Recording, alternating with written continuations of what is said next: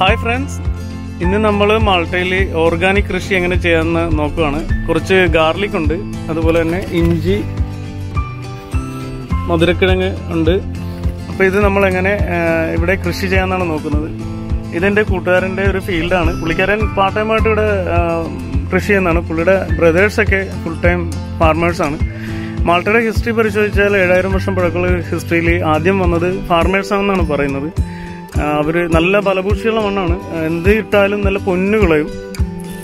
ഇന്ന് നമ്മൾ ചെയ്യാൻ പോകുന്നത് കുറച്ച് ഗാർലിക്കും ഇഞ്ചിയും സ്വീറ്റ് പൊട്ടാറ്റോയും കൂടെ ചെയ്യാൻ വെച്ചിരിക്കണം. ഞാൻ കഴിഞ്ഞ ദിവസം ഇവിടെ കുറച്ച് ക്യാരറ്റിൻ്റെ വിത്ത് ചുമ്മാ ഇട്ട് നല്ല സൂപ്പറായിട്ട് പിടിച്ചിട്ടുണ്ട്. വിളവെടുക്കാറായി.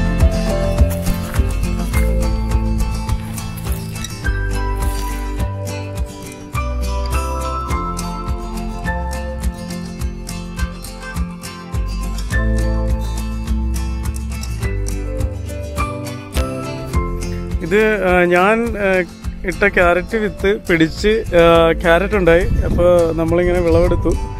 ഫ്രഷായിട്ടുള്ള നല്ല ഓറഞ്ച് ക്യാരറ്റാണ്, ഒരു കെമിക്കലും ഇല്ല, നാച്ചുറലാണ്. അതിൻ്റെ ഒരു സന്തോഷം വേറെ. നമുക്ക് ഫ്രീ ടൈമുള്ള സമയത്ത് ഇങ്ങനെ എന്തെങ്കിലുമൊക്കെ പച്ചക്കറികളൊക്കെ വീട്ടിൽ കിച്ചൺ ഗാർഡൻ പോലെയോ അങ്ങനെയൊക്കെ ചെയ്യണം, നല്ലതായിരിക്കും.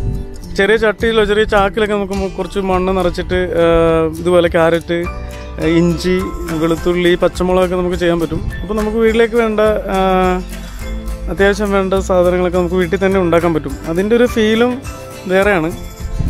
പിന്നെ നമ്മൾ കെമിക്കലൊന്നും അധികം അടിച്ച പച്ചക്കറികൾ മേടിക്കേണ്ട, നമുക്ക് വേണമെങ്കിൽ റൂഫിലൊക്കെ ചെയ്യാം. കിച്ചൺ ഗാർഡനോ റൂഫ് ഗാർഡനൊക്കെ നിങ്ങൾക്ക് ചെയ്യാൻ പറ്റും. അപ്പോൾ നിങ്ങൾക്ക് ഈ വീഡിയോ ഇഷ്ടപ്പെടുകയാണെങ്കിൽ please like, subscribe and press bell icon and support me.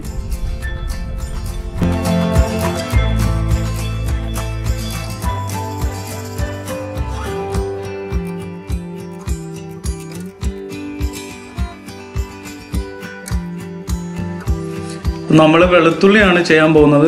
നമ്മളിങ്ങനെ വെളുത്തുള്ളി ഓരോ അല്ലികളായിട്ട് അടർത്തിയെടുക്കണം. കുറച്ച് മുളച്ചതുകൊണ്ട് അതിൽ, ഇത് കുഴപ്പമില്ല. ഇത് നമ്മൾ സെപ്പറേറ്റ് ചെയ്യണം ആദ്യം. പിന്നെ ഇഞ്ചി എടുത്തിട്ട് അതും ഇതുപോലെ ചെറിയ പീസുകളാക്കി നമ്മൾ മാറ്റാൻ പോകണം. നമ്മൾ ആ മുളച്ചിരിക്കുന്ന ഭാഗം മുകളിൽ വരണം. ചെറിയ പീസുകളാക്കിയിട്ട് മാക്സിമം മുളയുള്ള ഭാഗം നമ്മൾ മുകളിൽ വരുന്ന രീതിയിൽ വേണം കുഴിച്ചിടാനായിട്ട്. നമ്മളെല്ലാം പീസുകളാക്കി വെച്ചിട്ടുണ്ട്. ഇപ്പോൾ എല്ലാം റെഡിയാക്കി വെച്ചിരിക്കും.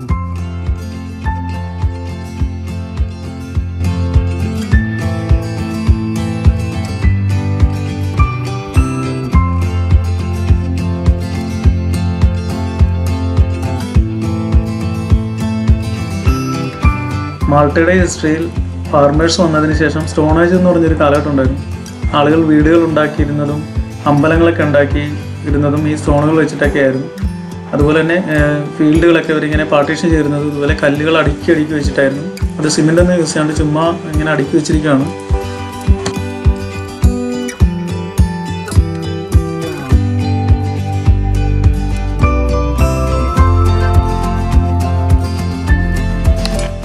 നമ്മളിപ്പോൾ വിത്ത് പാവുന്നതിന് വേണ്ടി ഫീൽഡ് പ്രിപ്പയർ ചെയ്യാണ്.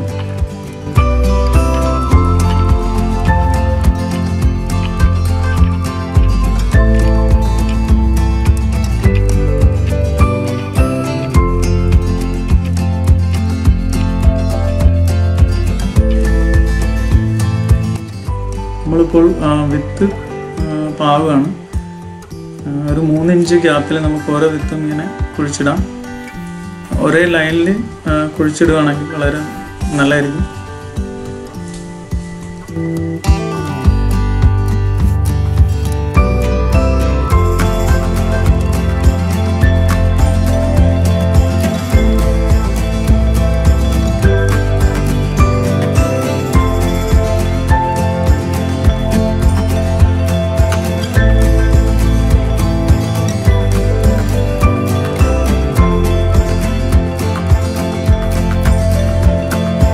ഇതുപോലെ നമുക്ക് പ്ലാസ്റ്റിക് ബോട്ടിൽ എടുത്തിട്ട് അതിൻ്റെ ബോട്ടത്തിൽ ഇതുപോലെ ചെറിയ ചെറിയ ഹോളുകൾ ഇട്ടിട്ട് നമുക്കത് ഒരു സ്പ്രിങ്കിൾ പോലെ വെള്ളം ഒഴിക്കാനായിട്ട് ഉപയോഗിക്കാം. അപ്പോൾ വെള്ളം ഇങ്ങനെ തളിച്ചൊഴിക്കുന്നത് പോലെ വരും.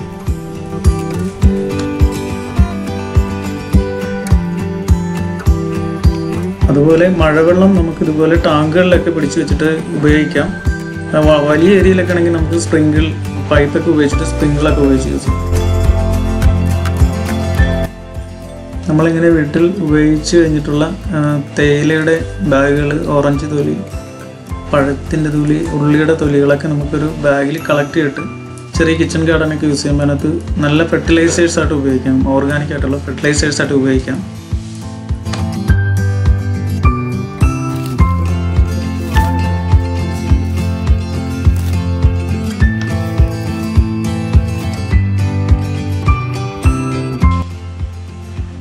ഒരു 12 ആഴ്ചയൊക്കെ കഴിയുമ്പോൾ ഏകദേശം ഇതുപോലെ നമ്മുടെ ഉള്ളി പിടിച്ചു വരും.